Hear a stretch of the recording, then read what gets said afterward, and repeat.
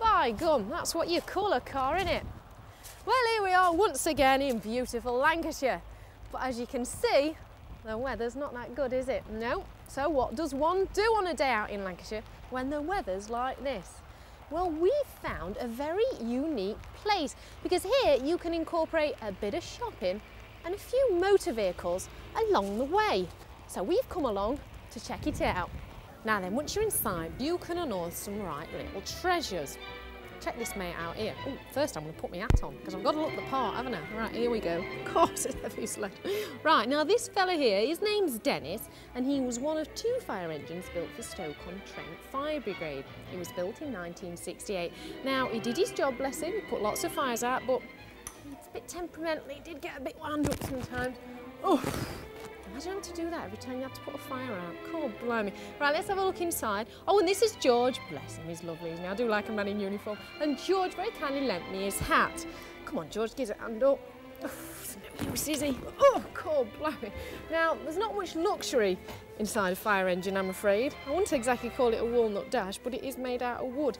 And you've got like a metal plate here. And very basic, just a rev counter. A clock, obviously, you know, tell you, is it tea time yet?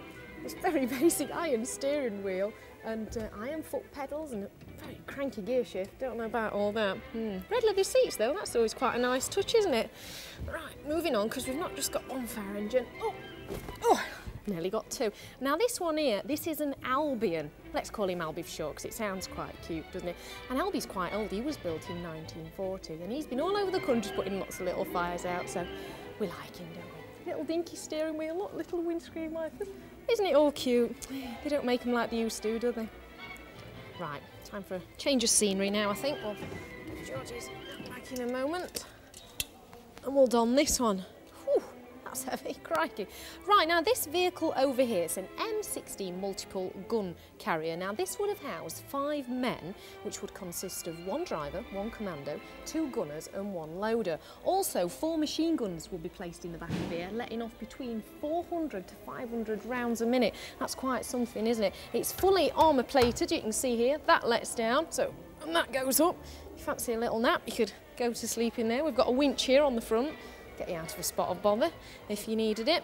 And moving on to this one over here. Now this one is basically a people carrier which would have carried the soldiers, etc. But what makes them both very special, they were both moved in the 1966 movie Evita, which starred Madonna.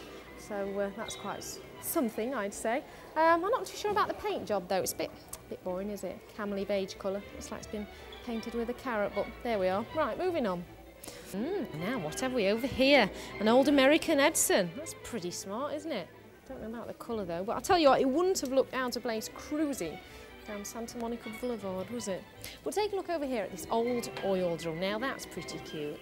Very nice. And this 1920s old petrol pump, eh? Now that is an oldie. Goodness me, I bet my dad's got one of them in his garage.